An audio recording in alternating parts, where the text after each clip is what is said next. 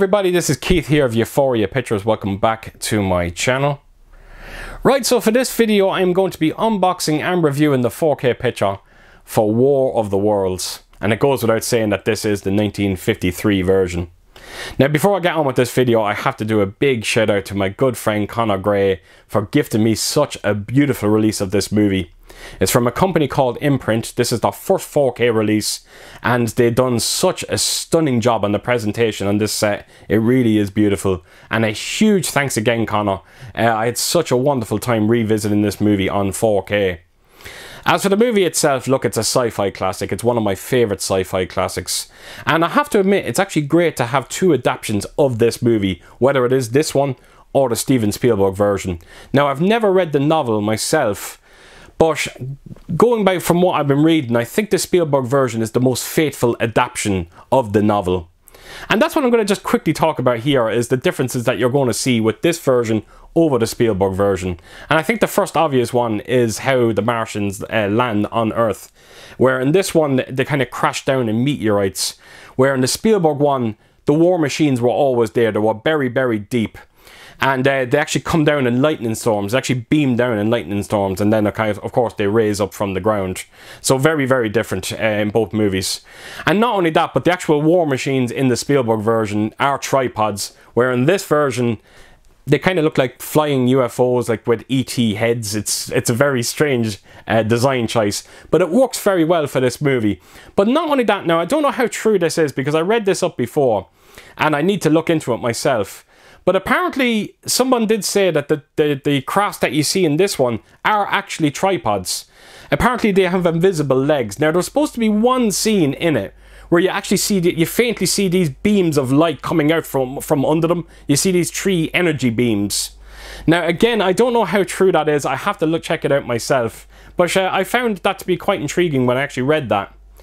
Another difference that you're going to see, of course, is, you know, this movie is, you know, heavily based with the military, where I think Spielberg went on record saying that he didn't want to do any of that in his movie. You know, he didn't want to see, you know, military people standing around the table talking about how they're going to attack these tripods, and not only that, but he didn't want to see destructions of landmarks, big, you know, famous landmarks, where they kind of do it a bit in this movie.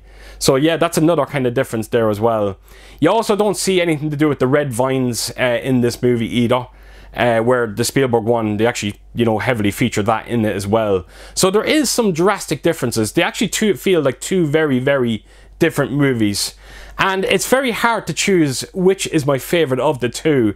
It's one of those things that it just depends on the mood that you're in, what version you're going to want to watch in terms of the War of the Worlds. But this one has a real, you know, special place in my heart. I really do love it. And fans out there, again, if you're not already aware of it, but Jeff Wayne done a wonderful, you know, musical version of War of the Worlds as well. And this actually basically tells the story as well of War of the Worlds. And there's some amazing music in this. Forever Autumn is a personal favourite of mine. Now before I let you go, there's one last thing that I actually read up about this movie and I thought it would have been very interesting, and it's kind of a shame that it never happened. But back in the 20s, when Paramount got the rights to this movie, they actually approached Alfred Hitchcock. And for a while there, it looked like we might get an adaptation from Alfred Hitchcock, but unfortunately it fell through, and we never got it in the end. But could you imagine actually watching a version of War of the Worlds directed by Alfred Hitchcock? It's another one of them what ifs. You know, it would have been so intriguing to see that. It's a shame it never happened.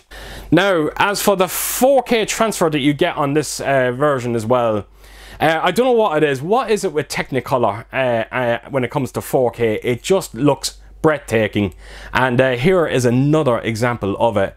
The picture is remarkably clean. It really, really is. And the grain structure is amazingly light.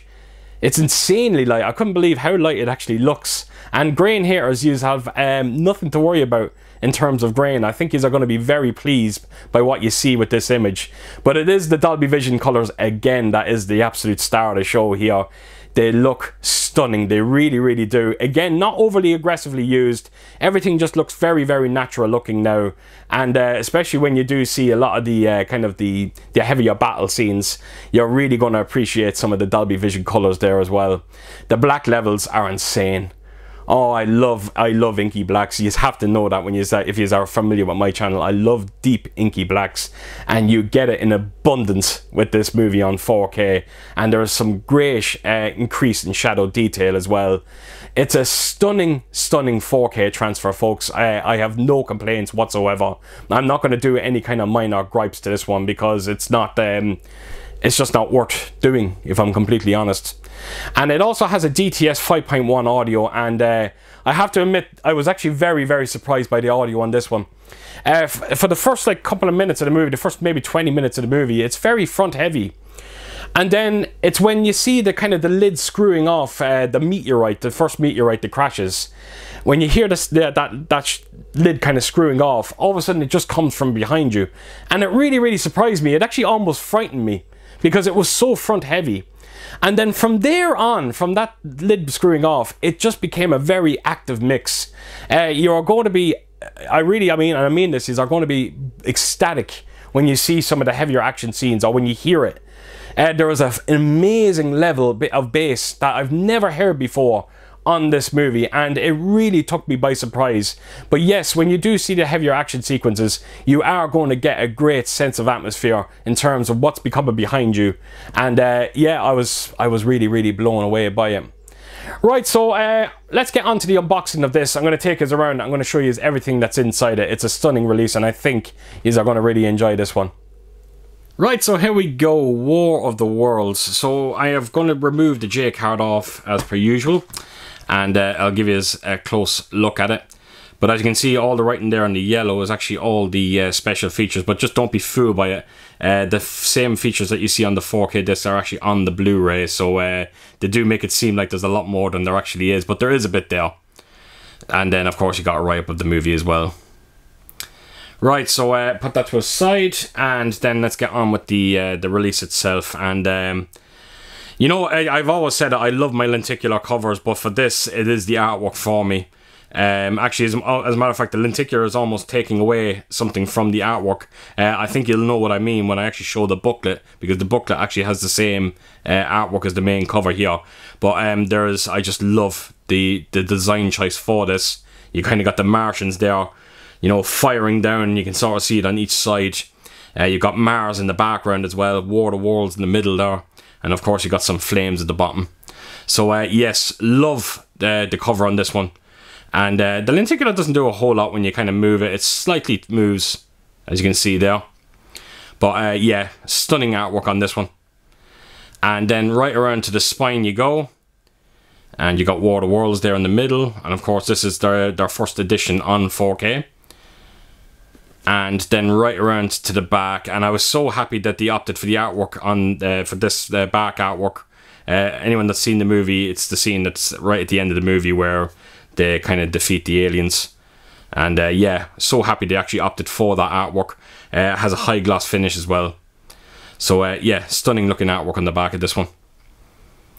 And yeah, that will take me then into the contents inside. And that's your steelbook and your booklet. So the steelbook is quite amazing on this as well. It's actually hard to pick between which is the best between the main artwork and the steelbook.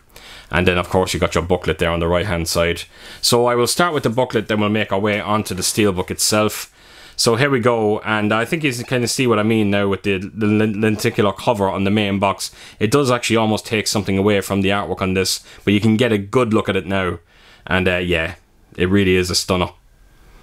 And then right around to the back, it kind of just continuates there.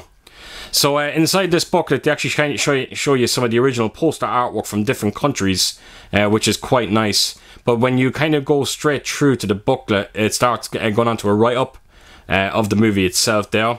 Kind of, it's just about the movie, the history of the movie, and I think it's the cast as well. And then of course you just got, I think that's Mars there. It is Mars actually. So yeah, just a quick look at the booklet there.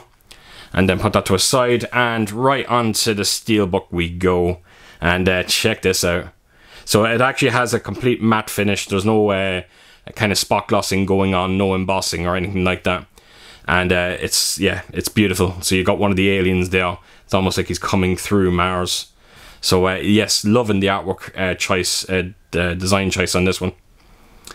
And then right to the spine, and as you can see, the spine is the exact same as the outer box.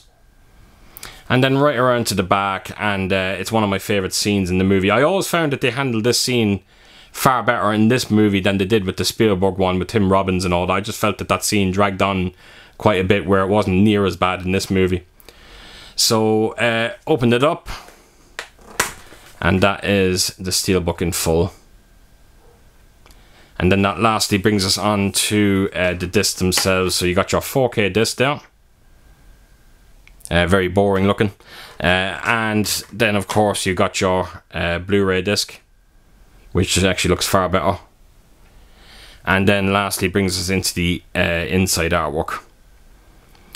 So there you have it, folks. That is everything inside this stunning looking edition of War of the Worlds, and a huge thanks again to Connor for actually sending this my way. It really is a beautiful, beautiful edition. Right, folks, so there you have it. That is everything in this astonishing release of War of the Worlds from Imprint, and I'm still pinching myself that I actually own this movie on 4K. It was such a treat, and a huge thanks again, Connor, for sending that my way.